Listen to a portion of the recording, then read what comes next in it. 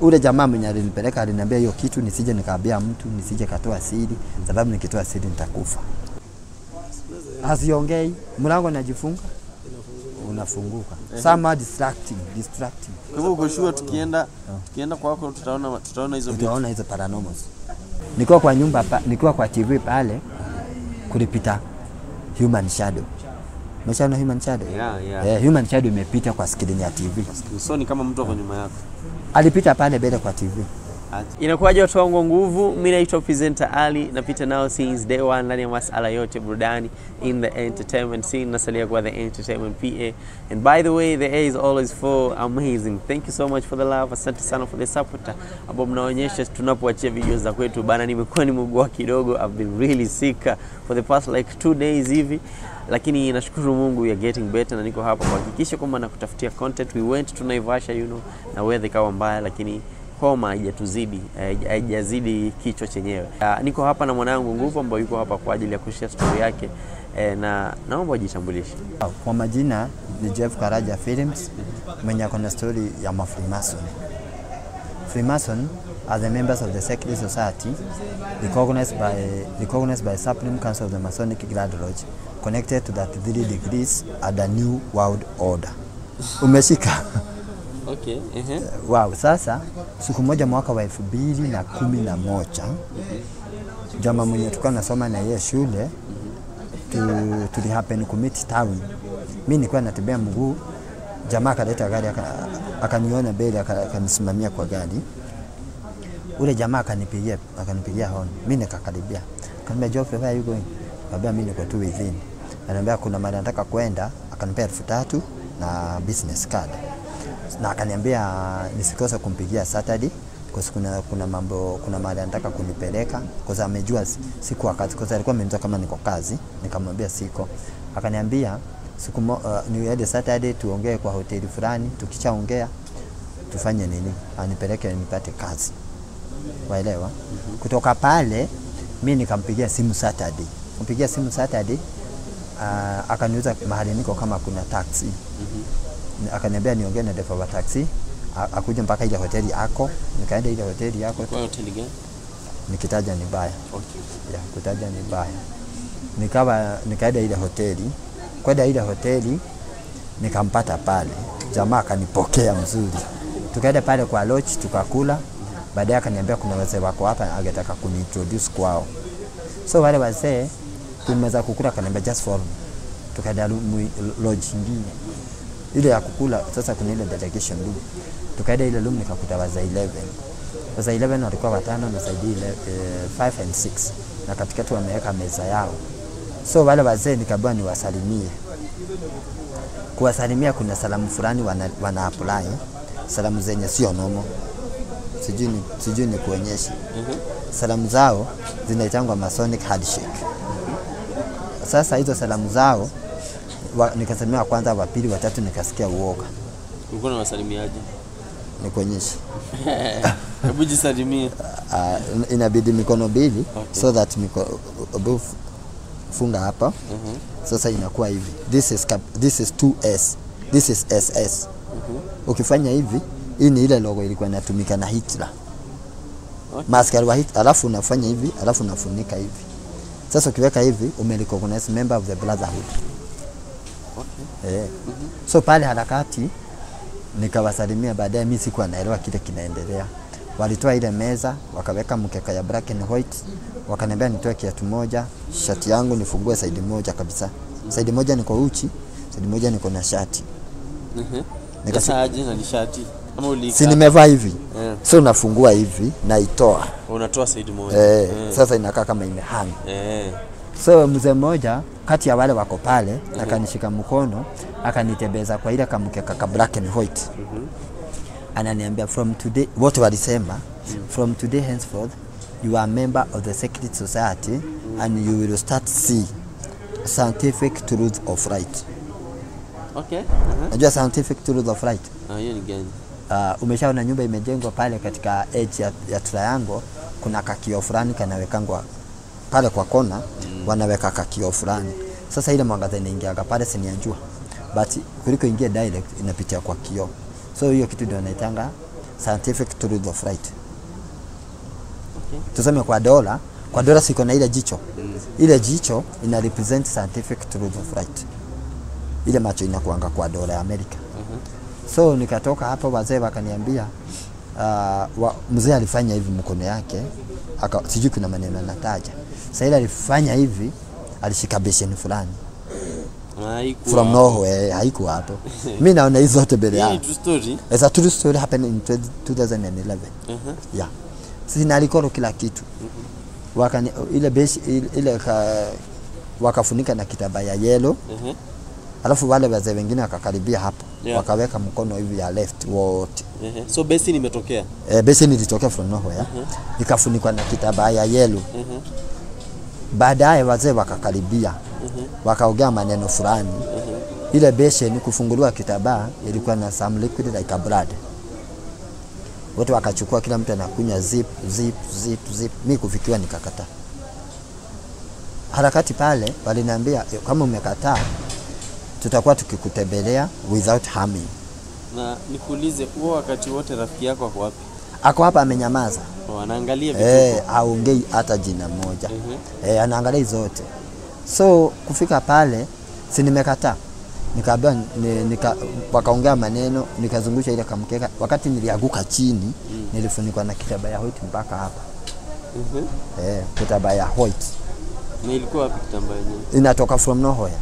Okay. Mimi naona kitambaa imenifunika. Na wakati nilikuwa pale haikuwa. Kitambaa haikuwa. Inatoka from nowhere. Okay. It is paranormal story.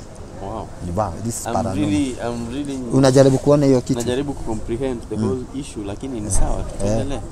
So ile kitambaa nikafunikwa, nikapewa, wakati waliniamusha walinipea sahani mbili. Sahani ya green na white. Mzee mmoja akaniambia hii sahani ni bebe. Kwa nyumba kila siku mayai itakuwa ikiletwa. Mayai? Bili. Hiyo green. Hiyo sahani ya green na white tubakuli tu. Unapika mayai ile, unaweka kwa hii sahani ya green, unafunika na ya white. Then side ya left unaiweka pale, alafu una apply compass and divider kama unaongelesha ile sahani. Unaona compass and divider? Compass and divider. This is compass and divider. This is Masonic symbols over the world. Okay. So unatumia ile logo kwa ile kama unaangalia sahani. Ukishakaribia sahani ufunue, mayai imekuliwa. Imekuliwa? Ama imekuja? Umeshapika mayai. Ukaweka pale kwa kona. Ukishaweka pale unafunika, kichwa nakaribia pale. Ukishakaribia pale una apply logo ya compass and divider. This is Masonic symbol over the world. Una apply ile logo, unaongea maneno, sijui nitaongea siku nyingine. Kuna maneno naongelesha ile sahani. Sahani inainuka tu juu kama some energy is taking the plate. Sahani inainuka juu. Ikirudi chini ufunue, mayai yako. So mimi nikapewa nikaenda home. Nikapika mara ya kwanza. So mbona walikupea? Sababu nilikataa kukunywa damu. Ukapika mayai sasa. Nikapikia mayai mwenye sioni. Na wakaniambia watakuwa wakinitembelea without harming. So nikapika siku ya kwanza, ya pili, ya tatu. Zinaenda tu mayai. Inaenda. Na unapika na hizo sahani zote mbili? Lazima uweke ukishapika pale mayai kwa pan. Unaiweka kwa sahani ya green, unaweka pale kwa kona unafunika. Na sahani ya white? Sahani ya green ndio unaweka mayai, ya white unafunika. Ukishaweka pale uongee ile maneno kama umeapply compass and divider, mayai inapotea. Mysteriously. So ni kama there were some poltergeists in my house. Poltergeist ni kama spirit ya mtu alikufa anakujanga kukutembea. Watu wangu wa nguvu. Wanapatana na mtu mwenye vocabulary kama yote. Paranormal. It happened, something baffled that shook my mind. Ni wakati nilichelewa siku moja kupika ile mayai. Kuna siku nilichelewa kupika ile mayai. So mbona unaambiwa upike hizi mayai na umekataa kujoin na wao waliona instead of this wakufanyia hivi. Umekataa damu. Wewe unasaidika aje?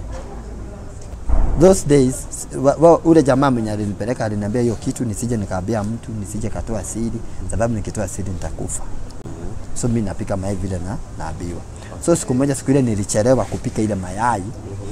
Hiyo jioni pale kwa TV. Unajua kwa TV kama nilikuwa sijaoa. Nilikuwa kwa nyumba nikiwa kwa TV pale kulipita human shadow. Umeshaona human shadow? Yeah. Human shadow imepita kwa screen ya TV. So ni kama mtu ako nyuma yako. Alipita pale mbele kwa TV. Ati. So umekaa hapa na TV iko pale yenye una watch. Mtu ameappear from nowhere, a human shadow. Mtu amepita. Kukakaa kidogo amerudi. Kisha baadaye nikiwa hapa kwa sitting, kuna mtu nilisikia amekuja, simuoni na viatu zake zinatembea hapa.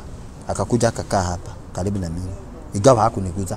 Kile kilifanya nijue kuna mtu, kuna perfume fulani inanuka. Someone you are with somebody live. Unasema uliona viatu. Sauti ya viatu inapiga. Sauti ya viatu. Sauti ya viatu kama mtu anakuja. Na alikuja kweli akakaa karibu na mimi. So naangalia kwa kiti sioni, but perfume fulani inanuka. Unaelewa? Napata vizuri. Kwenda pale kwa TV, nikiangalia pale kwa TV kwa sinanukiwa na ile perfume, kuna katoto kadogo kananichungulia. Katoto kasichana. Uko sure hii movie? I'm not talking of the movie. I'm talking of something happened in 2011. Okay. Katoto kana kuchungulia kwa TV. Mtoto kunichungulia pale kwa TV, nikaamuka nione mtoto nikani. Kwa hali ananichungulia. Wakati niliamuka kuita huyo mtoto nimpe juice. Mimi nilikuwa nimeweka juice nimeprepare. So nilichukua glasi nikaweka juice na umjui. Simjui. Mimi nafikiria labda mtoto wa jirani amekuja kwangu. But wakati anachungulia wapi? Unaona kwa TV anakuchungulia nyuma. Si TV imekaa hivi. So anakuchungulia nyuma ya TV. Mtu live. Tuango nguvu. Wow. Juice niliweka juice kwa glass, kwa nini? Kwa jug, alafu nikaendea glass. Kuendea glass kuweka kwa meza, wakati naendea juice nikuja kuweka kwa glass. Glass inatembea peke yake. Inanitoroka. Glass ilinitoroka inakimbia. Mwisho nilienda nikaigrab. Nikachukua hii juice nikaweka kwa glass. Kuweka kwa glass, ulishika glass? Side sosi ilikuwa inanitoroka. Nikakimbia nikaishika kabla yanguke mwisho wa meza. Nikaishika, nikachukua juice yangu, nikawekea ule mtoto. Kwa simuoni na hope tu kuna mtoto. Do imagine kwa glass unaweka ile juice na haijai glass na haimwagiki chini. Umeshika glass uweke juice. Okay. Juice yenyewe haijai na nilinua glass nione kama hiyo juice inaanguka chini. Nikaona hakuna.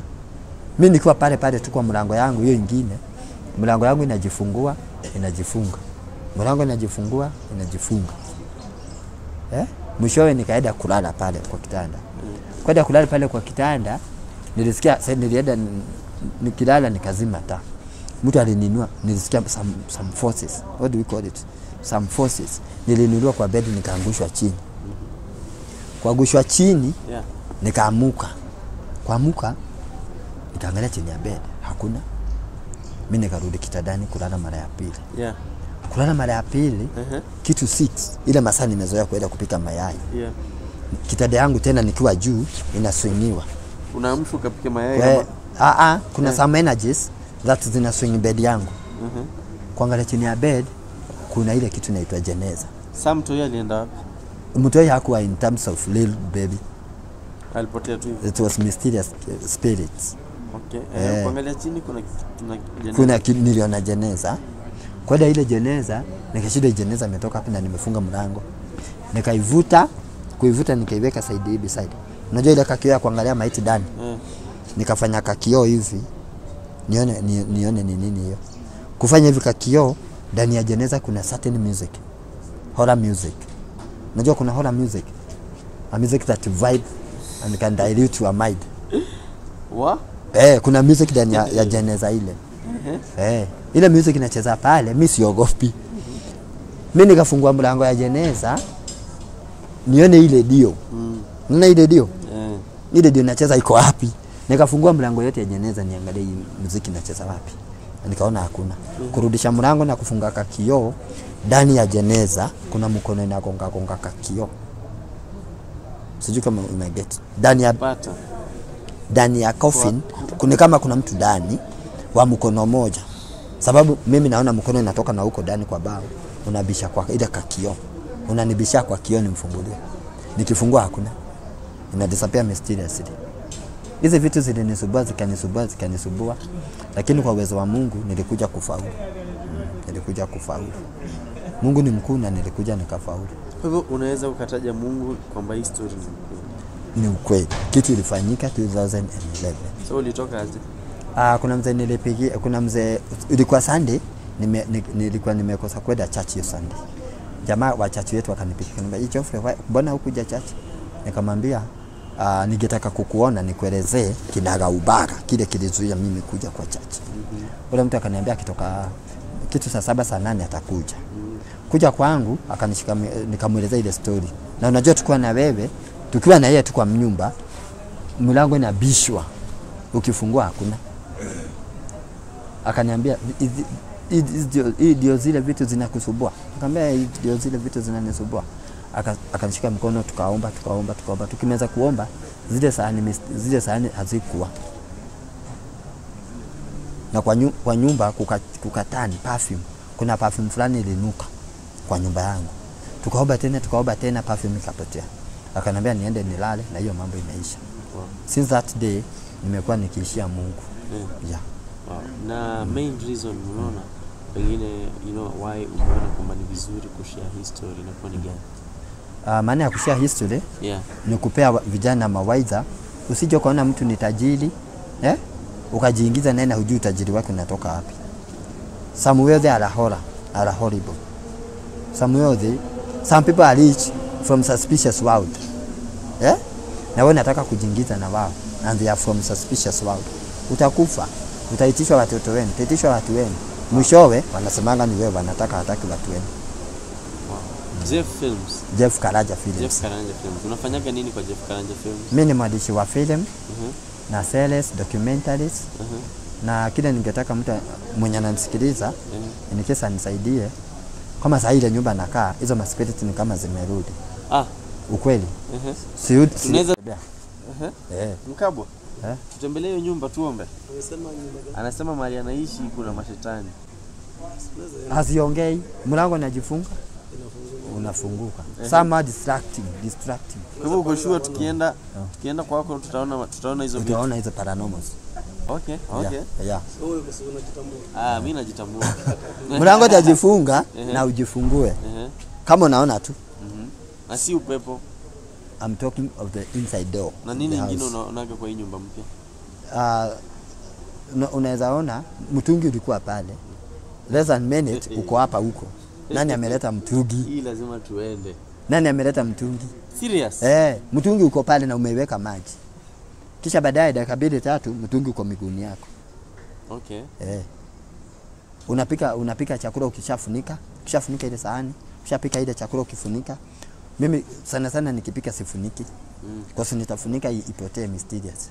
Iende kama zile mayai. Okay. Mimi nikipika napika kama naona chakula yangu kwa sufuria. Kwa hiyo wito wako ni gani kwa mtu anaweza kusaidia? Mimi cha kwanza YouTube yangu ni Jeff Karanja Films, na mwenye ananisikiliza pale, maybe nataka msanii mwenye ananisikiliza pale anisaidie nipate tu pesa, nihame pale kwenye maspirit, niende nyumba nyingine smart.